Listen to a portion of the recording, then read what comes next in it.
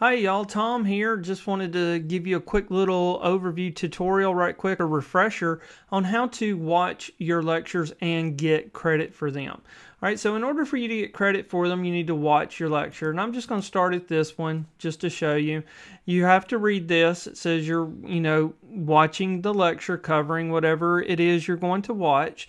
It's going to tell you how long it is. It's 28 minutes, so you need to budget 28 minutes of time to watch this. And then you need to answer the questions down here at the bottom. And to go forward, you need to answer that you understand the requirements to receive credit for the section and you're ready to move forward. So make sure you read all this and you understand it. Click and answer and click submit. Now you can watch your lecture and you can hit the button there. You can start listening to it. You can hit the full screen mode if you want to, or you can leave it small if you want to. It's up to you.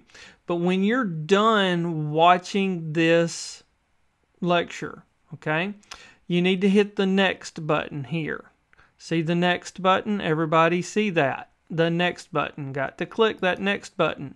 If you don't, you will not get credit for the lecture. So now you've got to pick an answer. And here it says, I've watched the entire lecture as required and understand I must watch all 6 parts and take the quiz at the end to receive your credit. Or, I've not watched the entire lecture. If you click, I've not watched the entire lecture, it's going to take you back to the lecture. But if you click here, click submit, it's going to take you to the next page. It says, congratulations, you did it. All right, and now you can move on. And whenever you go to your course room, you'll see a check. Your check box is marked as complete. You'll see a check mark in that little box.